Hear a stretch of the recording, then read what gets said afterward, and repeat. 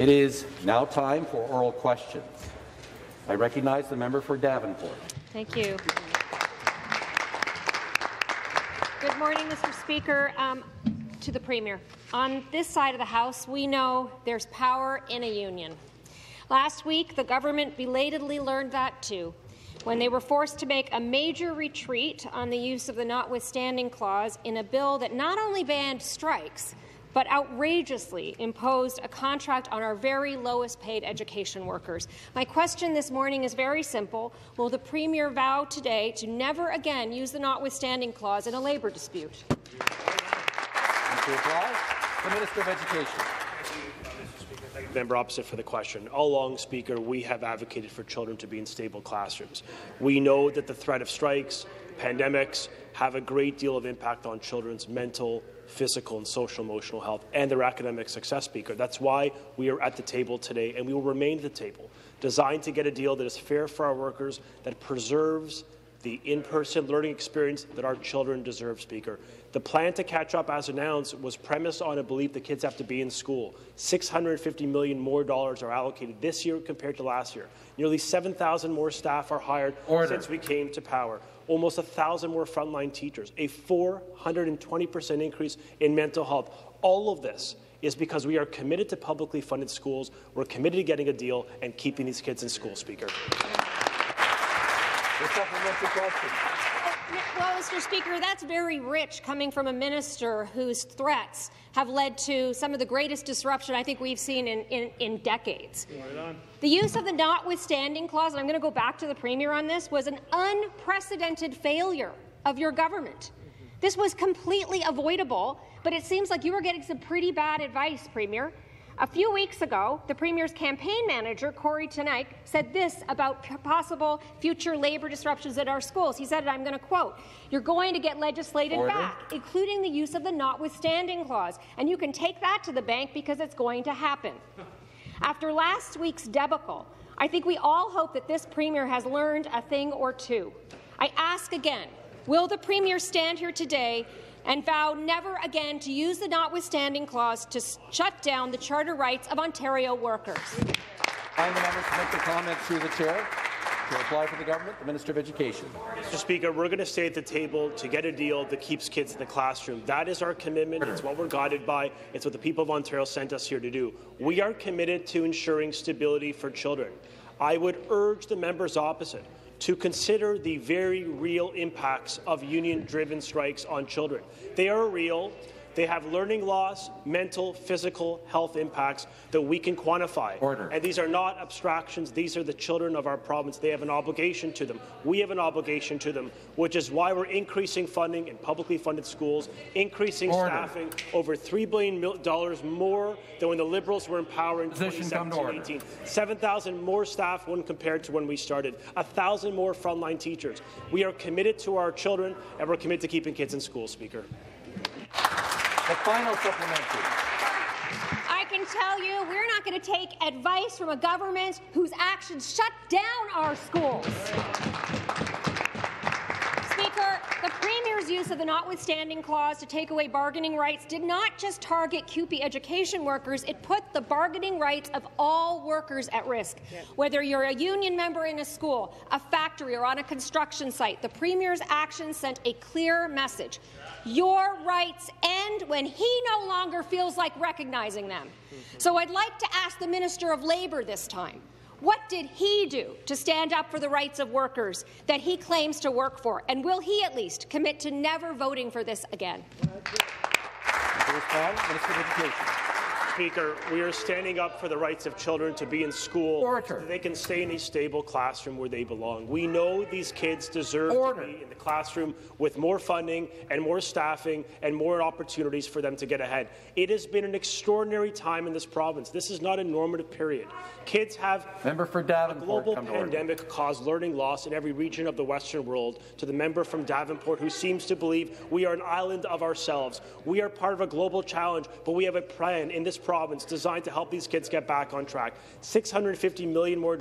A specific tutoring program, the first and only of its kind in the country. Member for Davenport, come to order. Helping 100,000 kids today get ahead. That's how we help support them, get them back on track. But, Speaker, it all starts with keeping them in the classroom in the first place. The next question, the Leader of His Majesty's Loyal Opposition. Thank you, Speaker. Speaker, to the Premier. For months, healthcare professionals have raised concerns about hospitals' capacity to respond to early respiratory illness season that we're seeing this year. Despite the alarm bells, this government sat on their hands and did nothing. Today, ER wait times at children's hospitals are unseasonably high, pediatric ICUs are over capacity, and children are being transferred to adult hospitals. Why has the government ignored the growing crisis in Ontario's children's hospitals? To respond, Minister of Health. And with the greatest of respect, we haven't been ignoring it. In fact, our government has made unprecedented investments to ensure that our hospital partners have the resources they need to make sure that they can deal with, which is what is undoubtedly a bit of a triple threat of RSV, influenza, and COVID-19. In particular, with emergency departments, we have invested $90 million in ED to pay for result programs that provide funding incentives for 74 high-volume emergency departments to make improvements in areas such as length of stay. We've implemented 49 models of care for select 911 patients, where patients can receive timely and appropriate care in a setting outside of an emergency department. We funded Orange's virtual medical doctor trial for northern hospitals at risk of closure, and the emergency department locum program and the COVID-19 temporary summer locum program expansion have provided supports for eligible hospitals in rural and northern Ontario to maintain. Thank you. Thank you very much. The supplementary question. Thank you, Speaker. Back to the Premier. So even with repeated warnings, it seems like the government somehow didn't see this coming. Children's surgeries are now being cancelled so that staff can be redeployed. Over the weekend, Sick Kids Pediatric ICU was at 132%. McMaster Children's was at 140% capacity. One pediatric ER described the situation right now as, quote, scary and, quote, unsafe. We all have a role to play in protecting children from severe illness, especially the government. Why hasn't this government responded effectively to the acute pressures on our children's hospitals and increasing demand for pediatric ICU beds? Minister of Health.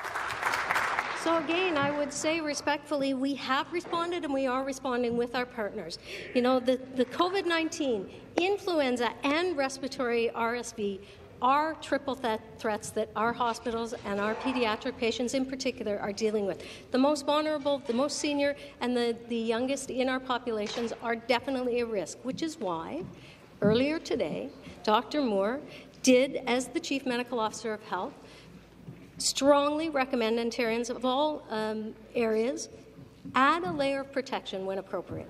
And that includes a strong recommendation to mask when indoors, when interacting with our most vulnerable, certainly with our youngest 4 and under who cannot mask, and making sure that if and when you have the opportunity and you are in a time and place that is appropriate for your timing, that you get your flu shot, which is free of charge and available across Ontario in pharmacists and at primary care, and of course keep all of your vaccines up to date. We need to make sure that all of the tools— Thank you. Thank you very much. The final supplementary. Thank you, Speaker. The government has been completely ineffective. At Sick Kids, children going to the hospital are very sick. More than half the kids in their ICU are on ventilators. Over the weekend, the CEO of Sick Kids said, quote, so far none have died, thank God. Wow. Speaker, I have a really hard time understanding how this government allowed the situation to get so bad that the CEO of this province's premier children's hospital is thanking God that no kid has died. To the Premier, why didn't the government act sooner, effectively, to avert the crisis? Minister of Health. You know, Speaker, last week I was at in Vancouver for the FTP. And at the federal, provincial, territorial meetings, every Minister of Health from across Canada shared with the group what they are doing to protect their citizens. They talked about vaccine rollouts. They talked about how they were protecting the most vulnerable. They talked about how they were training additional Health Human Resources staff. And as the group went around the table and shared all of the initiatives, I turned to my officials and said, what are we not doing in Ontario that others are doing and we could emulate? And the answer, sir, was nothing, because Ontario has already implemented those. We have trained new intake staff. We are training new nurses. We are giving individuals who want to practice nursing in the province of Ontario a process that is expedited through the College of Nurses in Ontario, and it is working. We have more historically now getting through the licensing process with the College of Nurses and the CPSO, the College of Physicians and Surgeons of Ontario, in a faster way, because we understand people who want to practice in health. Thank you. Thank you very much. Thank you. The next question, the member for Timiskaming, Cochrane. Thank you, Speaker. My question is to the Minister of Agriculture. Ontario is losing 320 acres a day, every day, of farmland to development. 320 acres of the best farmland in the world, every day under the minister's watch. Farmland that we will need to feed our cities. You think food's expensive now? Wait, if we keep going at this rate. Now the government has announced that it will also wants to pave over 7,000 acres of farmland in our Greenbelt, including the Dauphin Rouge Agriculture Preserve. Another 7,000 acres gone forever. Why is the minister so eager to pave over our food security? Premier. Thank you. Well, thank you, Mr. Speaker, and I just want to thank the opposition for their question. Mr. Speaker, we have a housing crisis. We have a housing crisis that the majority of our kids can't afford to buy a home. They can't afford to live in Toronto or GTA because the previous government didn't have the backbone to make the changes. Mr. Speaker, we're increasing the Greenbelt more than 2,000 acres. Unlike the previous government that changed the Greenbelt 17 times, and you voted for it for 17 times. You supported them changing the Greenbelt to suit their buddies to change it 17 times. We're creating 1.5 million homes over the next 10 years, and I'd like to ask this chamber, where are we going to put the 1.5 million people just over the next 5 years that are going to show up right here in Ontario? And in Canada, 1.5 million people the next 3 years. We need homes. We're going to build homes, affordable homes. I remind members to make their comments to the chair. A supplementary question. I would like to thank the Premier for his answer, but in the response, how are we going to feed those people? And the Premier's own task force stated that the land isn't the problem, and we need to protect the Greenbelt. So we know the land isn't the problem, but we also know the Premier made a promise to speculators a long time ago and then recanted, but obviously this is a promise he intends to keep. So now, why are you continuing to allow the best farmland, the farmland that we need to feed our people? The things that are important to people are shelter, yes, but even more important, food. And we have the best land in the province, and the Minister of Agriculture sits and watches it being paved over. Why? Order. Order. The Premier. You know, Mr. Speaker, last week we had great friends come here from the Royal. And when they came from the Royal, I went down there myself, spoke to endless farmers, and they're extremely happy how we have their backs. We have the supports. We're going to make sure they're well taken care of. But, Mr. Speaker, again, I'd like to ask the opposition, what are they going to do when 60% of the 500,000 people a year come to Canada and they arrive in Ontario? What are we going to do? Are we just going to stack them up into rooms? No, we're going to build them affordable housing. We're going to build them attainable housing, something that the opposition would never, ever do. We need to plan for the future, not only for the new Canadians that are coming, but the next generation that they can afford. And that's the reason we're building transit that extends into areas that we're building. And we're building right beside existing developments that are right there and on the other side of the street. Mr. Speaker, if you won the lottery under the Liberals and you're a farmer, you won the lottery $40, $50, $100 million, but your next door neighbour, the exact same piece of property, guess what? He'll be struggling for the next 100. Thank you. The next question, or official opposition, come to order. Who won the lottery under you?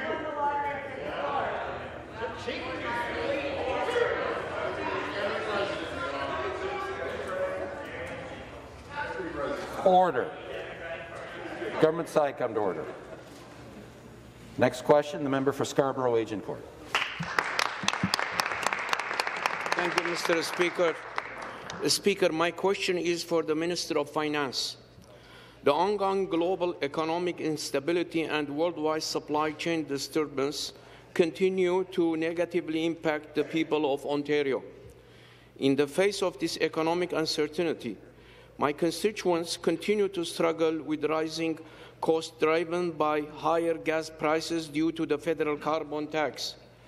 Many of my constituents express concerns about their household budgets and the unexpected rising cost of their day-to-day necessities. Speaker, with all these concerns, could the Minister please tell the House how our government is working to keep Ontario on a sound economic footing and providing continued financial relief for my constituents? Thank you.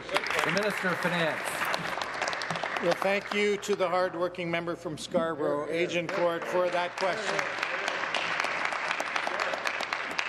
Mr. Speaker, we are in uncertain times amid global economic uncertainty, and with the cost of living increases reaching levels not seen in decades, the road ahead will not be easy. And we know that the people of Ontario are under pressure. Governments will need to be agile, with a responsible plan to respond to any challenges while acknowledging the risks of inflation.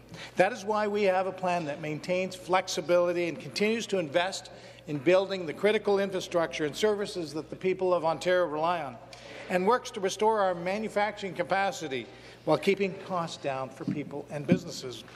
Mr. Speaker, we have a strong plan for Ontario, and by being flexible and demonstrating restraint, we can overcome any challenge that comes our way. Supplementary question. Speaker, rising expenses and continued economic uncertainty are impacting all Ontarians, including the people of my riding. We have seen news reports about people across Canada saying they are spending less on food due to escalating prices. In the recent fall economic statement, Canada's Federal Minister of Finance, Chrystia Freeland, said, quote, "Canada cannot avoid the global slowdown," end of quote. Just recently, the Governor of Bank of Canada also warned Canadians that we should expect more interest rate hikes and that a mild recession is possible. Speaker, what is our government doing to ensure that Ontario remains a jurisdiction that is viewed as economically sound and financially robust as we navigate these times of uncertainty? Thank you. Minister of Finance. Thank you again to the member from Scarborough Agincourt. Mr. Speaker, over the last couple of years, Ontario and the rest of the world faced a once-in-a-generation challenge unlike any in all of our lifetimes. The COVID-19 pandemic tested our resolve, but we stood together to get through those tough times, and today we are navigating another challenge. Mr. Speaker, Ontario, like the rest of the world, is facing challenging economic times.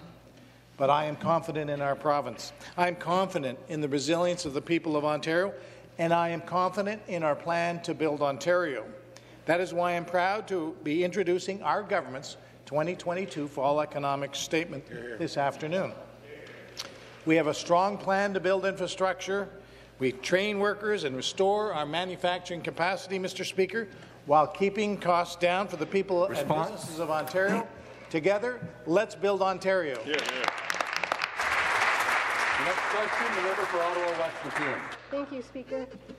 Last week, CHEO's pediatric unit, ICU unit, hit 280% capacity. Inpatient medicine is at 171%.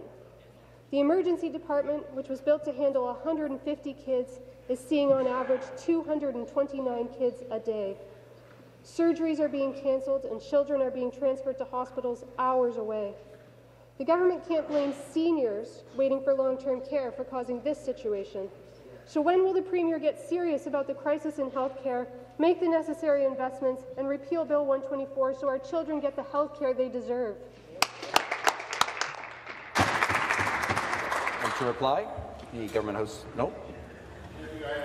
Government House Leader. Thank you very much, Mr. Speaker. I appreciate the question from the honourable member.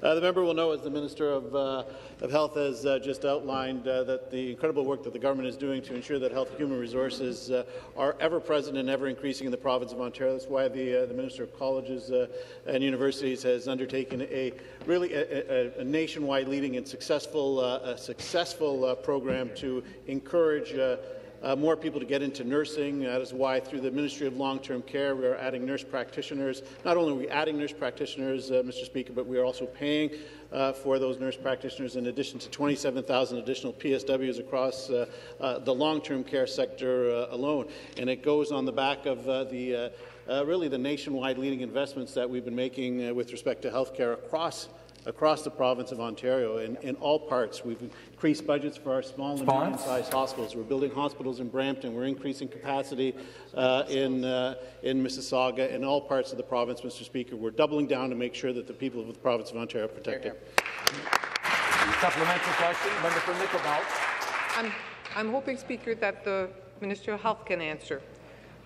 Everyone but members of this government agree that we are witnessing an undeniable and unprecedented health human resources crisis. Ontario hospitals are falling further behind. Nursing vacancies in Ontario have increased by 300% since March of 2020. The government says that they've brought thousands of new nurses, but where are they? Speaker, we are currently at 14.5% turnover rate among hospital nurses. It's clear that the government plan, their so-called retention bonuses, have done very little to keep workers in the field. Will the minister repeal Bill 124 and show some respect to our burnt-out healthcare workers? Minister of Colleges and Universities. Well, thank you, Mr. Speaker, and thank you to the member for that question. Let me give you a couple of numbers. 11,700, 25,000, over 12,000. Now, what do those numbers represent? 11,700 new healthcare professionals since March of 2020. 25,000 applications for nursing programs at Ontario's colleges and universities. World-class education right here in Ontario. 12,000 nurses, the number that Opposition come to order. CNO registered more nurses this year than within the record-breaking number, and there's still months to go. People are flocking to the nursing profession because of the investments that this government has been making in healthcare and long-term care, and we'll continue to see those investments made and the opportunities for students in this province. The next question, the member for Barrie Innisfil. Thank you, Speaker. My question is to the Minister of Transportation, who's getting people moving and saving them precious time. Experts and so many community members have told us time and time again the rapid growth in Simcoe County and York Region means we need to build roads, highways and bridges today for the transportation that people need tomorrow to save them the precious time so they can spend it with their family and friends and get goods to market. But unfortunately, Speaker, the Places like in Bradford and Simcoe County have seen a stalemate of the Bradford bypass for far too long, when the Liberals have time and time again shot it down, eliminating the potential for more people to spend time with their families, save them time to get to work, and get our agricultural products to market. So I want to ask the Minister of Transportation. She talks to many people in our community. Question. Why is it so important to get shovels in the ground and to finally bring the Bradford bypass? Minister of Transportation. Thank you, Speaker, and thank you to the member for Barrie Innisfil for the question. Speaker, as the MPP for York Simcoe and as Minister of Transportation, I've heard resounding calls from business owners, from farmers, and from residents about the need to get the Bradford bypass done. And I couldn't be more pleased, Speaker, that under the leadership of this Premier, our government is finally answering the call. Last week, I joined the Premier and local mayors in Bradford to announce that our government has finally started construction on the Bradford bypass.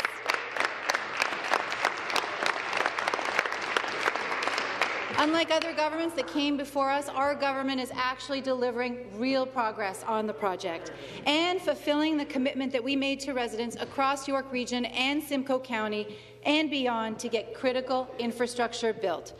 Mr. Speaker, we are getting it done. And the supplementary question. Thank you, Minister, for getting it done and really understanding the needs of our greater community. We need to build roads and bridges if we're going to build up this economy and save families time, and also embrace our agricultural sector.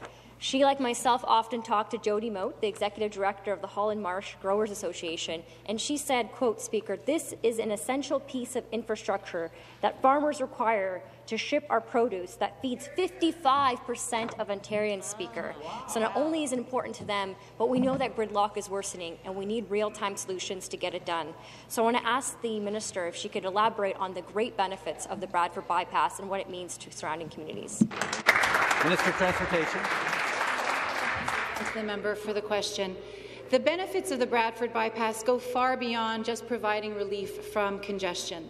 In addition to helping our farmers get their goods to market faster, the project is also attracting new business and creating jobs across the growing communities in York Region and Simcoe County. Just a few weeks ago, I was pleased to be in Bradford to celebrate the groundbreaking of Toromont Industries' new remanufacturing facility. Once complete, the facility will create nearly 200 new skilled trade jobs for members in the community. And, Speaker, this is only just the beginning. Our government is continuing to build Ontario to help boost our economy and create jobs for people in every corner of this province. Thank you. The next question, the member for St. Catherine. Thank you, Speaker.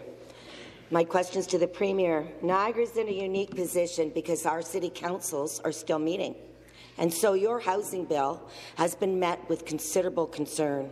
St. Catharines City Council voted unanimously, stating that there is nothing in this bill that advances more homes to be built faster or more affordable. There are some big questions around slashing development charges, like who is paying for them? It appears to be a transfer of profits to the development industries at the expense of the community. Premier, have you read the report from St. Catharines? And will you guarantee that municipal taxpayers will not be left on the hook for downloaded costs when you slash municipal revenue like development charges? Good question. I the member to make the comments through the chair, not directly across the floor of the House. The Minister of Municipal Affairs and Housing to reply. Thanks, Speaker. You know, when I listen to that question, it just again rings true the desire by some municipalities to delay the reason for change. You know, we have a generation. There's a generation in St. Catharines that don't realize the dream of home ownership, and delaying the decision is going to make things worse. We need to be sure that we get shovels in the ground faster. And you know, it's quite interesting that the member talks about development charges when I see that the region of Niagara has $206 million in their DC reserve fund. Speaker, we know there's a severe problem. We know we have to build 1.5 million homes over the next years. And in fact, as the member of St. Catharines come to order. with the amount of new Canadians we're going to be welcoming to Ontario, we need to step that up even more. Come to order. Supplementary question, member for Niagara Falls. Thank you, Mr. Speaker. My question is to the Premier.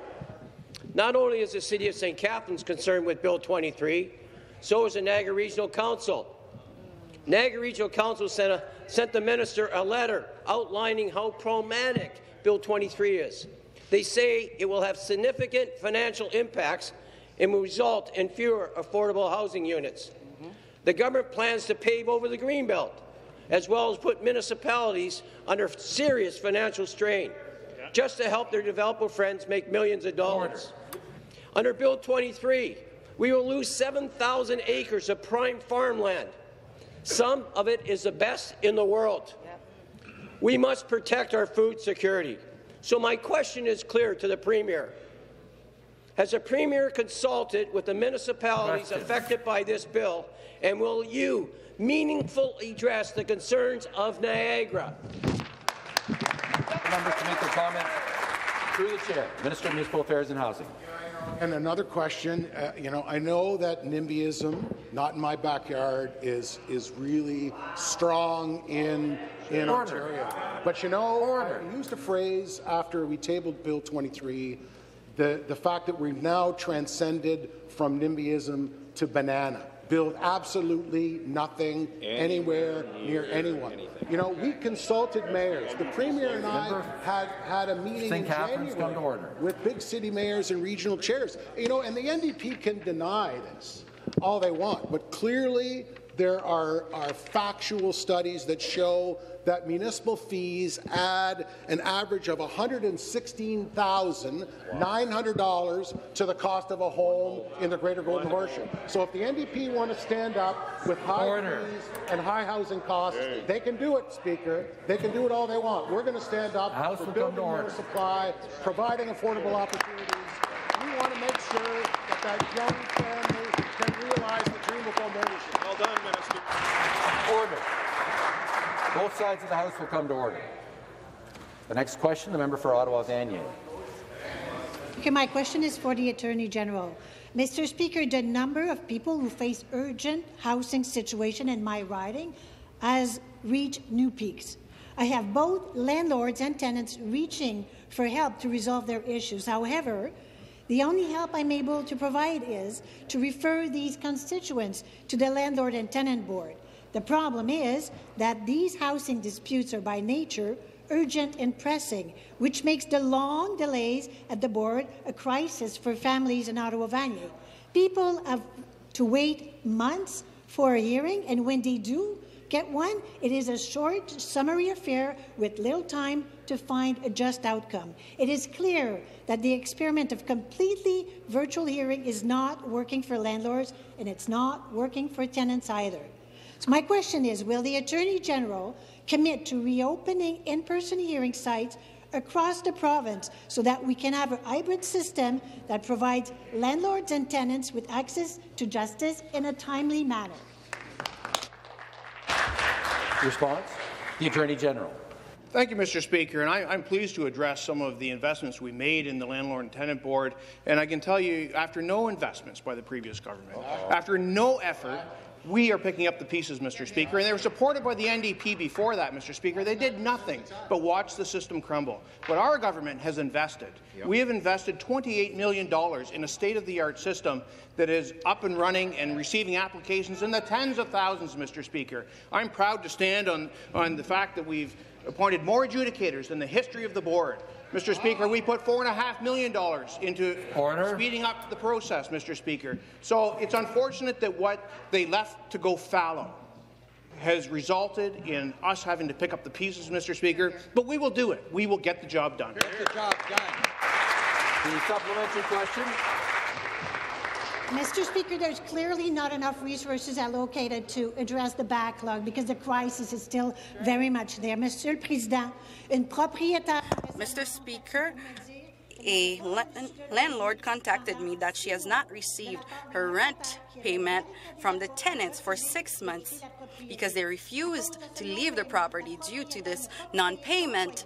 The landlord has not been able to pay her own housing, and her daughter are being chased out of their own homes. This has affected so many families and so many people in Ontario, especially in terms of the way that these audiences are organized. Many of them want to have in-person audiences. Does the minister has a plan to reduce those backlogs and respond to the problem? One of the most important pieces about the Landlord-Tenant Board is that it's independent and that it does fair and effective hearings, Mr. Speaker, and so that is happening. We have more adjudicators than the history of the board, hearing matters, moving them along, making sure that they're fair and independent and that both sides get heard. Mr. Speaker, we're also putting resources into making sure that the system helps people navigate. There's a new navigation tool that is being accessed in the tens of thousands. And the online system that we adopted and changed for Ontario's use that was created by the NDP government of BC, Mr. Speaker. We are working collaboratively with all partners to make sure that we're getting the hearings done, that they're independent, and that fair and just results are the outcome. Thank you, Mr. Speaker. The next question, the member for Markham Thornhill. Thank you, Mr. Speaker. My question is for the Minister of Labour, Immigration, Training and Skill Development. Great, Minister. Ontario is at a critical juncture. We must welcome more immigrants into our province to meet our ongoing and our future economic needs. We have seen reports from all sectors of the economy warning about the low number of immigration welcome into Ontario and its adverse impact on our economy. For example, nearly 75% of businesses in the farming industry say they are suffering because of the current labour shortage. Mr. Speaker, with the release of the federal government fall economic statement, can the minister please tell us what effect this will have on how Ontario addresses our immigration and skill rate deficit? Thank you. Thank you, Mr. Labour, Immigration, Training and Skills Development. Well, thank you very much, Mr. Speaker, and thank you to the member from Markham Thornhill for this very important question. Speaker, welcoming more immigrants is critical to Ontario and Canada's economic success, and we need the federal government to make a real commitment to working with us. For our province and for our country to succeed, Ottawa must dramatically increase the number of skilled newcomers who come to Ontario and give us more of a say. Speaker, our government is leading the way in Canada in recognizing foreign credentials and breaking down other barriers that newcomers face. We need the federal government to join us at the table today. And the supplementary question. Thank you, Minister, for that answer. Mr. Speaker, the number of job vacancies in our province continue to increase monthly. Many view of Ontario as a favourable jurisdiction because of our untold economic opportunity and potential. As Ontario and Canada face economic challenges driven by global uncertainty, all governments must work together to address this issue. I understand that in Ontario, we can process immigration nominee application in as little as 90 days, while the federal government requires up to 46 months for the approval process. Because of this unnecessary extended time frame, Ontario and Canada continue to lose billions in economic productivity, Mr. Speaker. Mr. Speaker, can the minister explain what action our government is taking to address this important issue? Thank you. Minister of Labour. Well, I want to thank the member again for that question. Speaker, Ontario continues to urge the federal government to work with its provincial partners to expand programs that help fill labour gaps through immigration. I speak regularly with Minister Sean Fraser, Canada's Minister of Immigration, and I'm hopeful we'll be able to find common ground and make tangible progress on these issues. At minimum, we expect the federal government to double the number of immigrants Ontario can select, and we are ready to offer them our processing capacity. It is critical that Ottawa address the ongoing application backlogs and approve applications more quickly so workers who want to come to Ontario can arrive and enter the labour market without unnecessary delays. Speaker, my message to the federal government is simple. Let's work together and build a stronger Ontario and a stronger Canada. Thank you.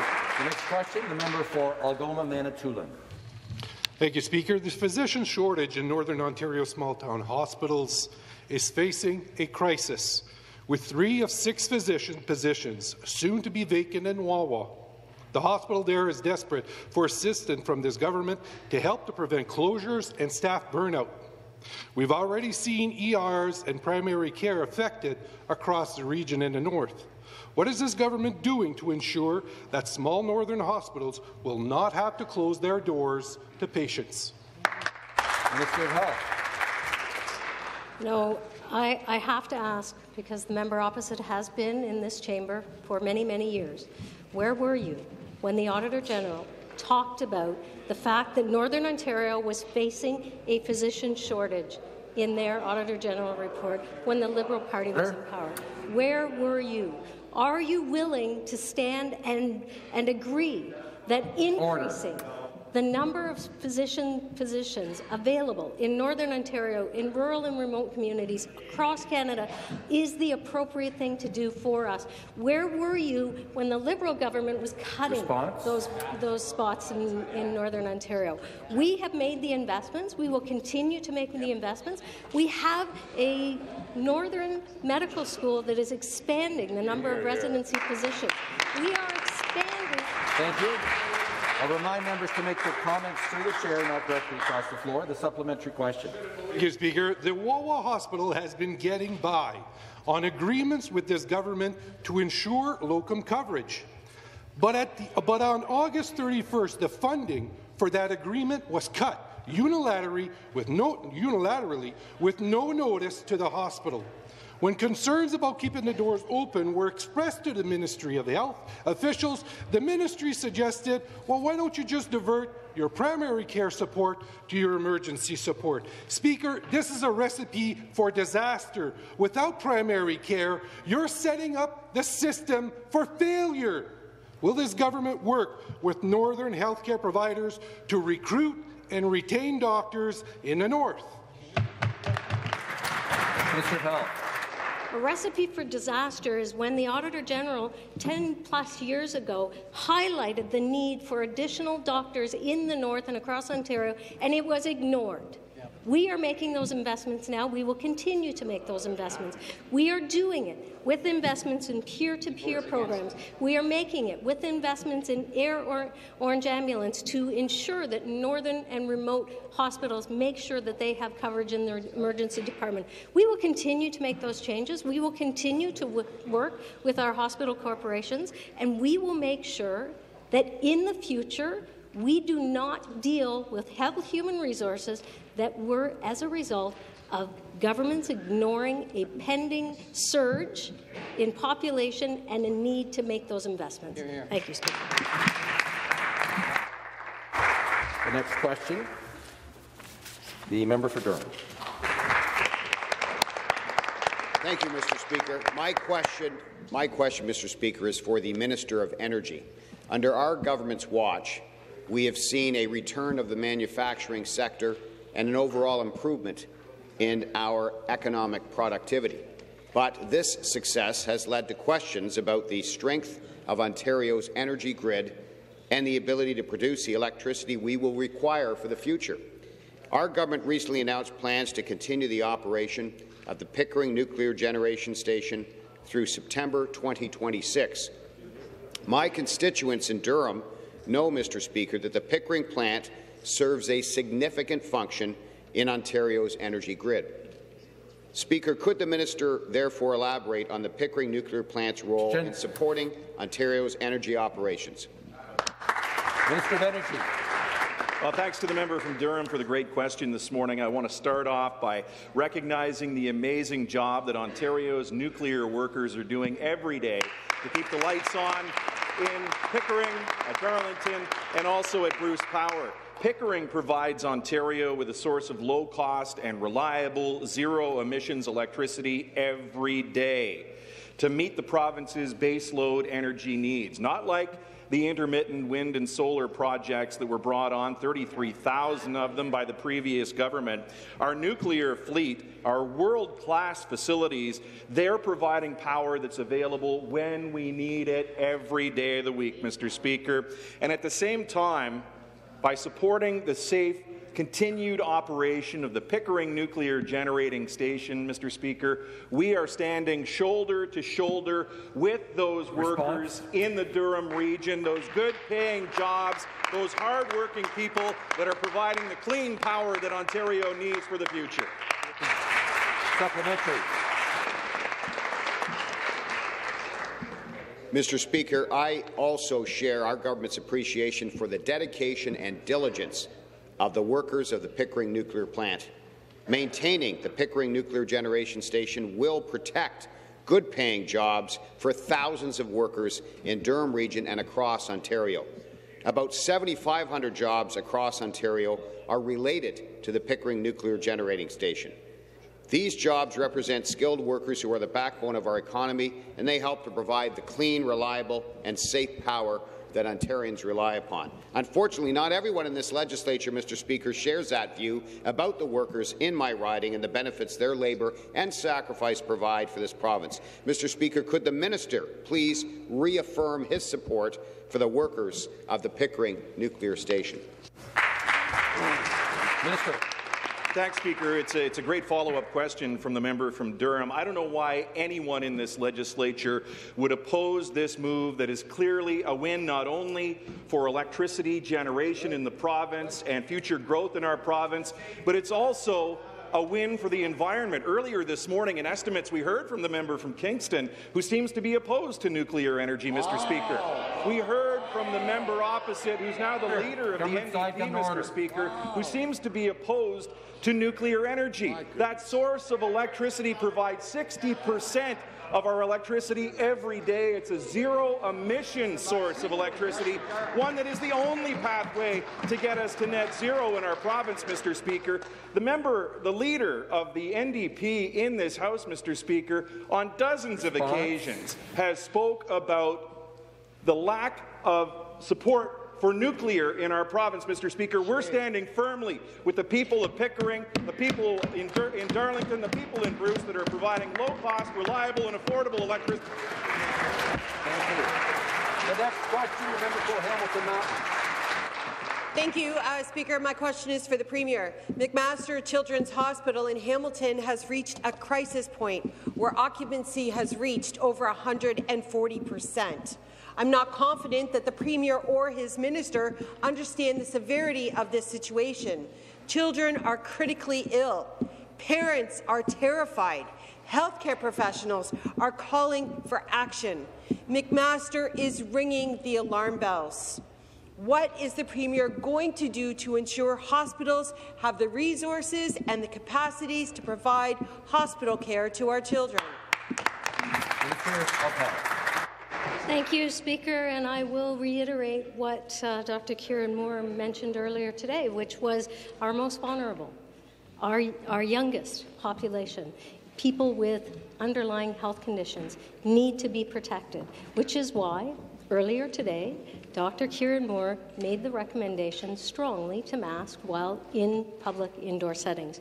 We are taking these actions because we understand there is a percentage of the population who cannot have a vaccine. Having said that, we have done incredibly well in the province of Ontario to have access and make sure that people who have the ability to have that vaccine, get their flu shot, keep up-to-date on their vaccines and their boosters, because we know that it does make a difference. We know that it keeps our youngest and most vulnerable out of our emergency departments. We know that by doing the right thing, testing, staying home when we're sick, we can make a difference, and we can take the pressure off those most vulnerable people in our population. I would hope that the member... Thank you. The supplementary question. Speaker, what the minister is talking about is what the community needs to do to support the hospital. I'm asking what the government is going to do to support the hospital.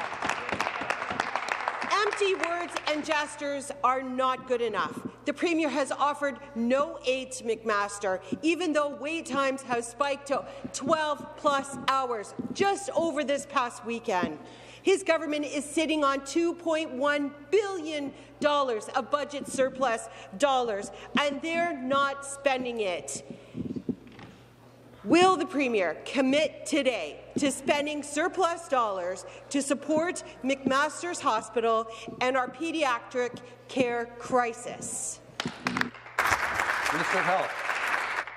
Speaker, the member's words do not match our actions. We have invested $90 million in emergency department pay-for-result programs, which provide funding incentives for 74 emergency departments in high-volume EDs to make improvements, including length of stay. We've implemented 49 models of care to make sure that people who call 911, if they so desire and have the ability to do so, can get their care in other places in community. We funded Orange's virtual care medical doctor trial for Northern Ontario at risk of closure. And yes, Speaker, we have assisted McMaster and all of the other children's hospitals across Ontario because we know that they are experiencing some incredibly challenging times with influenza, with RSV, and with COVID-19. We will continue to work with our funding partners to make sure that they have the investments, but we also have a collective responsibility to make sure individually we do the right thing and keep our youngest people safe. Thank you. The next question, the member for Etobicoke Lakeshore. Thank you, Mr. Speaker. Mr. Speaker, investing in post-secondary students is critical to building a highly skilled workforce here in Ontario. For our economy to grow and become an economic leader once again, we must support our students in obtaining the relevant experience they need to get good jobs after graduation. And when I talked to the good people at Etobicoke Lakeshore, all those employers said, we need people. With the tens of thousands of well-paying, highly skilled jobs going unfulfilled in our province, we must act now to connect students and businesses to these new skills and opportunities for advancement.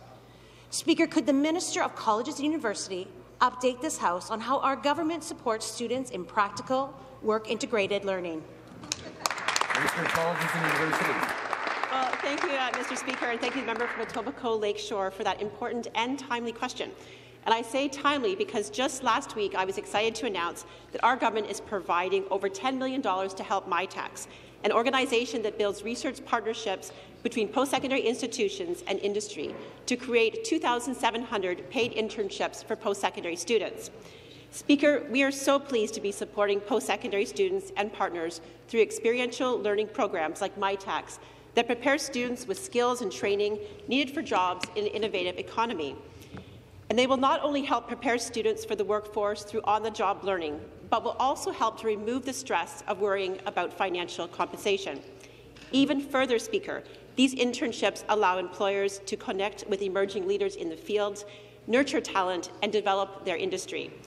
Investing in skills training opportunities for students and recent graduates is part of our government's plan to work for workers, supporting Ontario's economic growth for positioning students and businesses for success. Supplementary question.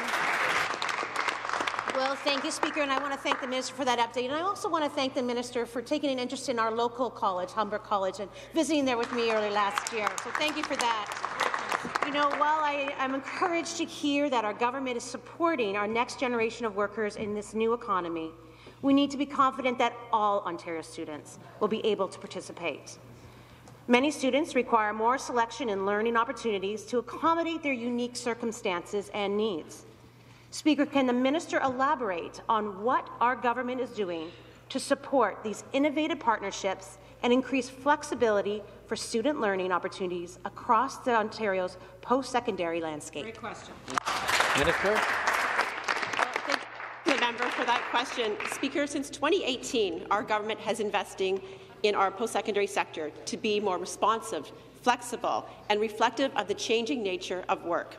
It is investments in innovative solutions that will allow the single mother in Northern Ontario to attend short-term classes between her work schedule. It will allow the young learner with accessibility concerns to go to class online when they physically can't get to class. We have made tremendous strides towards connecting students to work online or in person, part-time and full-time, across disciplines, across Ontario. Speaker, in the last 5 years, Ontario has spent over $57 million to support MyTax to create over 14,000 research internships. And over the next 10 years, we will be investing $500 million to support research opportunities across Ontario. We will continue to invest in training our post-secondary students to prepare for the jobs of tomorrow, because when students succeed, Ontario succeeds. Next question, the member for London-Fanshawe. Thank you, Speaker. Speaker, this Premier and this government know that healthcare is in crisis. Can you imagine going into the emergency room and hearing the pleas of a patient in that emergency room asking, when am I going to see a doctor? The pain is so horrific. Please, can I see a doctor? When will someone be able to help me? That's what we're hearing in emergency rooms, Speaker. In London, London Health Sciences has reported a 20-hour wait time in emergency rooms. And now, Speaker, reports are coming from across the province that there's a dire shortage of ambulance services, of ambulances available. Just last week, I heard from constituents who had 2 incidences where they called the ambulance services last month and they had to wait for hours to arrive to help his wife who had fallen and couldn't get up. Question. They had to cancel one of the calls, Speaker, because repairmen arrived and were able to help. My question is, what is this government doing to ensure that people have emergency care services when they need them? Minister of Health. Speaker, we are building capacity and we will continue to build capacity. As the member opposite knows, ambulance and paramedic services are funded 50-50 between the municipality and the province of Ontario. Not once, Speaker, not once have we ever turned down a municipality who wants to expand their ambulance capacity. We are offering and expanding the number of ambulance paramedics that are training in the province of Ontario through investments in colleges and universities. We are building a health human resources that will be second to none in Canada. We will do that. We are doing it through the College of Nurses and the College of Physicians and Surgeons. We are doing it through our health system, through retention pay. We are doing it through an expansion of our human resources training in colleges with the assistance of our partners. And we will continue to do that work because we understand that as Ontario's population grows, we need to make sure that we have the jobs and the resources available for those people who need it when they need it. Thank you. Supplementary. Speaker, the Middlesex London paramedics are sounding the sirens, and paramedics have already proposed a pilot program that would help triage ambulance demands to take the pressure off the system. The pilot has already been endorsed by Middlesex County Council. When will the Premier and the Minister of Health respond to the proposal and help fix the problem in London and across the province so people have access to ambulance services when they need them the most? Minister of Health. Speaker, I cannot reinforce how pleased I am to hear the member opposite talk about and encouraging innovation in our healthcare system.